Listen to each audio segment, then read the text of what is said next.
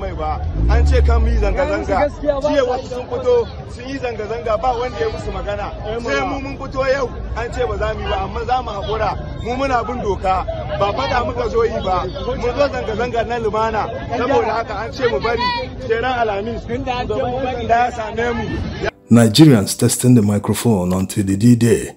This happened at the outskirts of Abuja. Around the country, there's one crisis or protest taking place.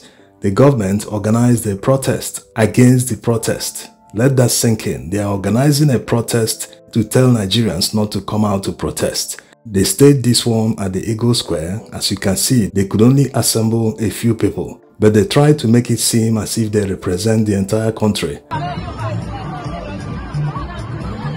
Another one took place in Lagos, but the turnout wasn't as huge as the rally they organized in favor of Tinubu during the campaigns.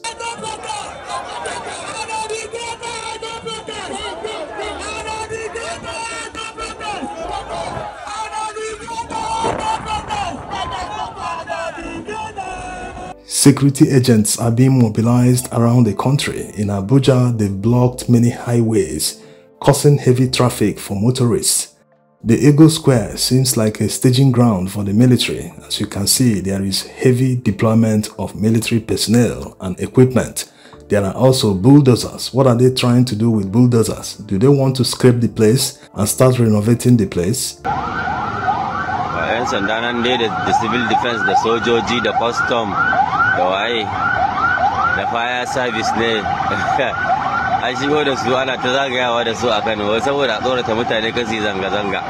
Here in Kano, security agents are out in full force patrolling many streets to deter residents from coming out to protest on the D-Day, which is August 1st.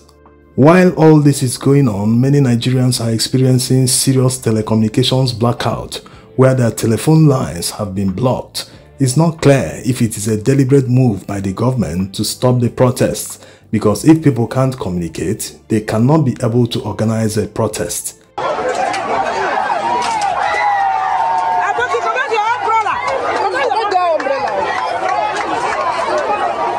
The NCC has released a statement telling network providers to quickly unblock the SIM cards of their customers.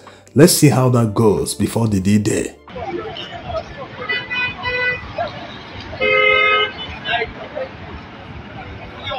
Now you get the situation in Nigeria, and going by the government's response so far, it seems they are treating this nationwide protest as a coup, that the people want to use this protest to remove them from office like it happened during the Arab Spring and other countries. Yes, it's not far-fetched because they are already spreading the narrative that you want to protest against, you want to end bad governance.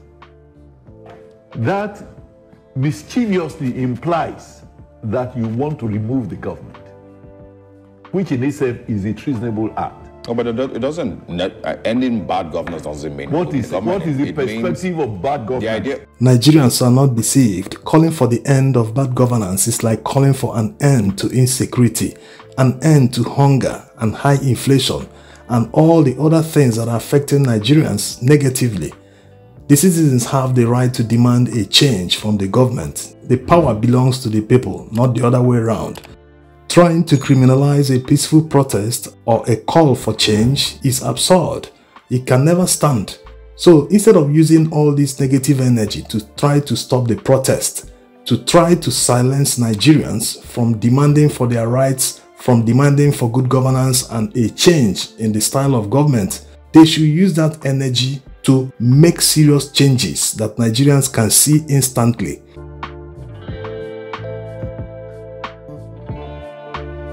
This is common sense, but like they say, common sense is not common.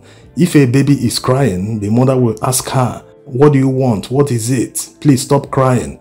And she will say, "I want biscuit." Give her the biscuit and she will stop crying immediately. So it sounds very simple, but yet complicated for people in power. The money doesn't belong to them. The money belongs to Nigerian people. The Nigerian people are saying, "No, the way you are spending this money, we don't like it. Please spend it this way." They are saying, "No, we must spend it the way we want to spend it." That you don't have any say on how we spend that money. So this is the problem. They are sitting on Nigerian people's wealth, mismanaging the wealth, living frivolous lifestyles, doing all sorts of things they want. But Nigerians are saying, no, you have to prioritize us because the wealth belongs to us. We can't be hungry, and you are talking about increasing taxes, buying airplanes, buying this and that. This is the problem. And to make matters worse, they budgeted 6 billion naira to counter the protest. Whether the 6 billion naira will be used to mobilize security agents around the country, or whether they will use it to support the people promoting the counter-protest, that's the no protest group, the most important thing here is that they are using Nigerian people's money to fight them. The government's handling of the nationwide protest is counterproductive. Trying to scare Nigerians from coming out to protest will seriously backfire. The reason a date was set for this protest was to give the government enough time to make a lot of changes that will appeal to Nigerians to shelve the protest completely. Instead of making these changes, they are busy trying to stop people from protesting. So this is the problem here. It is an existential threat to Nigerians. The kind of hunger and suffering they are going through right now, nothing will stop them. They've been united by the hardship and the hunger.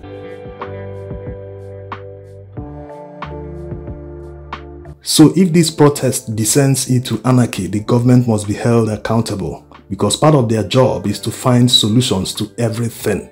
If people are demanding, give us this, give us that, it is the responsibility of the government to answer them and give them what they are demanding. Power belongs to the people. The money is not theirs. The people in power are enjoying the wealth of Nigerians. They appropriate the wealth anyhow they want. Nigerians are saying, no, we no longer want you to spend our money this way. This is the way we want you to spend the money. But the government is insisting that they will not listen to Nigerians. So whatever happens during the protest, the government must own it wholeheartedly because they didn't do anything to stop the protest from taking place in the first place. All they are doing is intimidation, trying to intimidate poor, hungry people into not coming out to protest. Criminalizing protest is not the way to go in a democracy. The people in power today, they enjoyed protest. In fact, it was protest that brought them to power. They used that protest to convince Nigerians to vote for them, and they voted for them, they came to power. Today, they are trying to criminalize protest, that it is not the way to go. How can they say no to protest? It's absurd. Now, let's end with the interview human rights lawyer Defiant granted Arise TV. You can see how Nigerians feel about the whole thing. Let's take a listen. My concern is that the government is the one that is fueling the perception that this protest is going to be violent. I'm very active on social media. I haven't seen any indication that any person or group of persons are planning to unleash anarchy in the country. And let us even ask the question, how come that it is only when people are protesting against government or people want to carry out rallies against government that people will suddenly create this imaginary intelligence report that hoodlums, miscreants are going to unleash violence? We saw Asari Dokubo leading protests in support of Tinubu during the tribunal. Asari Dokubo, the SSS did not gather any intelligence that hoodlums will hijack it. As a matter of fact, I have also seen groups planning to hold counter rallies and protests in support of the government. The police have not said anything about it. So this impression that some people are planning to burn the country is just fiction. If the government is serious, they should understand that people have the right to protest and stop giving us fake intelligence. The IG says he wants the name of the protesters, he wants to know the routes, he wants to know the founders. The SSS on the other hand says no, we know those who are sponsoring it. So which one should we go for? This clearly shows that they are not serious. You cannot in one breath say you know the foreign mercenaries that they want planning the protest, you have uncovered those behind it. At the same time, you are still asking for the identities of those who are behind the protest. Let the Inspector General of Police, let the SSS and the army. The army, surprisingly, is issuing a statement on a protest. We are not in a military dictatorship. What is the business of the military issuing a statement on the matter? That can't even be tolerated in a democracy. Let the military remain in the barracks. The police should deploy, in line with the provisions of the Police Act, should deploy police to ensure that those who are protesting are protected. Because the court have even made pronouncement on this matter.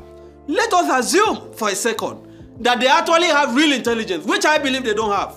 That they have real intelligence that this protest can turn to violence. The court have ruled that the police cannot stop protests because of apprehension of violence. That the proper way to approach it is to ensure that those who are planning the violence are protected And the protesters are also protected. So let them stop creating this apprehension, this nightmare that the country is going to burn. Nobody is planning to burn the country. People are tired, people are hungry, people are desperate for solutions. The government is not providing solutions. And why does the president have to wait till the 1st of August? He can start this moment. Start this moment to effect the changes that people are asking for. Reduce the number of ministers, right? Cut the cost of governance. Tell Nigerians you are not going to purchase a new presidential jet with 150 billion. Tell us you have abolished the office of the first lady and the office of the first daughter and the first son, because we now have office of first lady, office of first son, office of first daughter. Can you imagine Folashade Tinubu making a statement yesterday threatening Nigerians not to protest, and you are telling people that you are running a democratic country?